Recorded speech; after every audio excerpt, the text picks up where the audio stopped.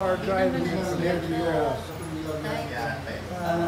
Well, it's a case of it's about 18 kilometers to the end of the road, and then 2 miles up into the mountains. Okay. So how many miles is kilometer? I think it's, I'm not good on kilometers anyway. I'm thinking it's about 10 or 12 miles. 2 miles. And then 2 miles on a terrible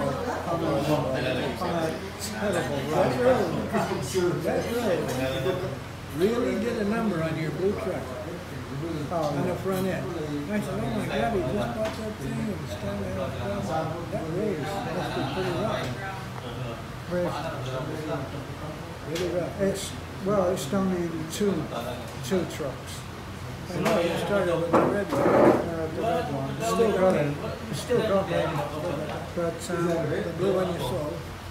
it's harsh. It's right. It's harsh on the truck. Oh, sure. Not what I was thinking. Even that's why in the end we just got tired of being stuck in a mud, and Yeah. we just got tired of it. Criticized a lot. We were criticized a lot for getting what we did. We actually went to Tagalera to buy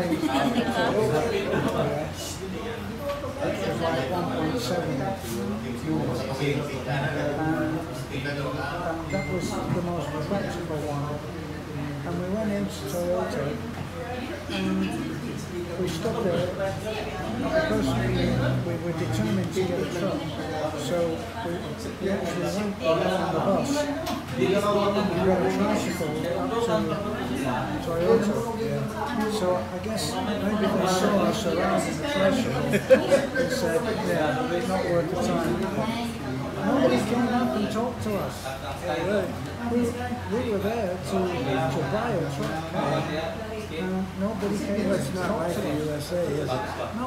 USA, they come out, say hello, stuff. Here they wait for you to ask them. Well, we left and we walked. Ford is about 200 yards from Toyota, so we walked up to Ford. And as soon as we walked into Ford, somebody came and talked to us. They sat us down at the table, got us coffee, and the Raptor was on the showroom. So it's maybe now, so it's been for We never intended to buy it. We sat in it.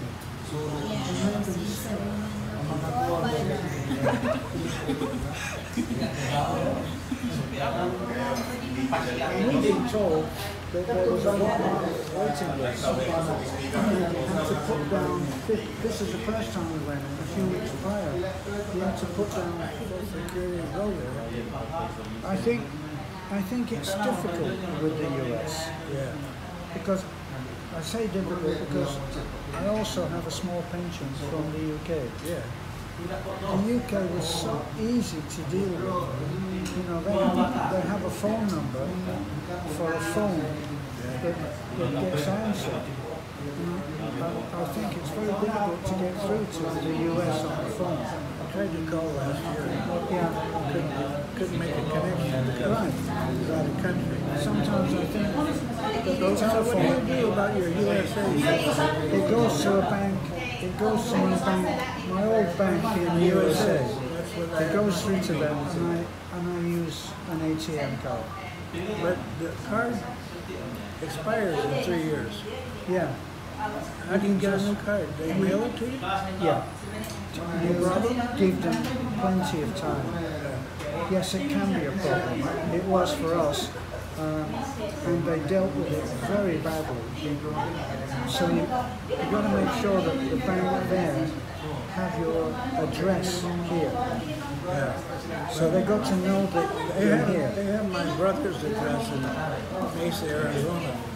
because before I came here, I went and visited him for a couple of days, and I went and opened a bank account in Mesa, Arizona, and made him power of attorney. That account. But when this one of my Social Security comes in, they send the card to send it to his address because I call it his address. So I think he can activate the card, and then he can just draw it out and put it into the other. The only problem I see there is if anything happens to him. And something could happen where he's just not able to act for you. Yeah. And if you're here and you can't get to your money, that would be a problem. Well, I brought checks with me too. So do you have a bank account here in the Philippines? I have a bank account here that my UK pension goes to the Philippine bank. But that was because it was very easy to deal with the UK. With the US, I don't take me as gospel, but I think that they are not so eager to deal with sending your social security in. So that's why you should go to a bank there. The best thing to do is to tell them what the real situation is. I did. I told them I was coming to the Philippines and I might stay, and also. Well, that's how I can use that ATM card here. Yeah, otherwise the alarm bell would go off and it would stop. So the best thing to do, I think, has worked for me, is to go to your bank and give them all the correct addresses. It sounds like you're settled in the house anyway. So send it there, because there's another thing is that eventually they want to start sending you what's called, in the UK they call it a life certificate. Yeah, I saw that video. Yeah, and that's really critical, because if you don't return that letter in the envelope that they send you, so they're very precise, they'll stop your pension. And then it's not that they're going to take the money, but they want to make sure that you're alive, which is fair. And the best way to get you to get in touch is to stop your pension. And then you'll get in touch. But it may take 3 or 4 months to get the pension reinstated. Which, if it's your only source of income, is real difficult for it to happen.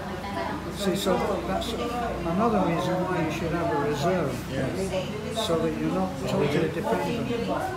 I had a decent reserve when I got here, we built the house But you have a reserve. Do you have a bank account here? Not yet. We were just talking about that yesterday. I would go in there and get a joint account. And you can have that. So I can just take my checks and deposit them in that bank, so and still keep that loan that's in Arkansas. And there's no problem. That's what I do. For my UK pension, which is only very small anyway, that goes to the bank here. Right, which is set up so that we're on both sides. And my social security from the US goes to my US bank account, which is in Florida. And how do you get that? ATM. We do online banking, and we have the ATM. But we did have a mess up with the ATM card. The magnetic strip started coming off and it wouldn't accept it, so we needed a new card. It took many weeks to get that card, because they were sent, this is why I say it's critical about the address, because they were sending it to an old address.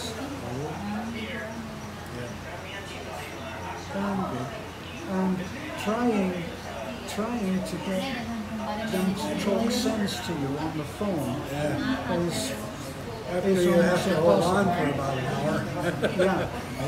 And the way that it works, because you have to buy load, You buy it, load, and then just as they're about to say, okay, hold on for a moment and we'll get this settled,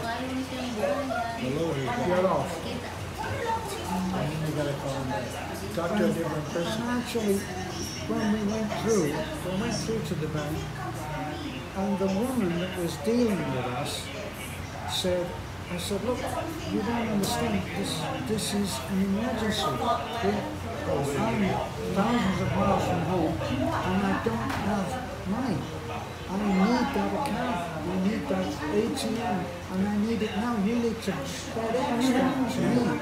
And she said, well, don't you have friends that you can borrow money? Yeah, right. I said, I don't need to borrow money, I've got my own money. Yeah. So, Yeah. not always, it's not always a common ATM card now that hasn't been activated. Yeah. But when is that expiring? 2025. Well, my existing, the one I'm using, Yeah, 2025. Same year. the same. So I know I'm using. But if we did lose this, I could activate the other one, I guess. So I think that's a good idea. We need to, Whatever comes, Yeah, just it. everybody okay. you eat Filipino food all the time. This is not Philippine food. Well, maybe you would say it is. But yes.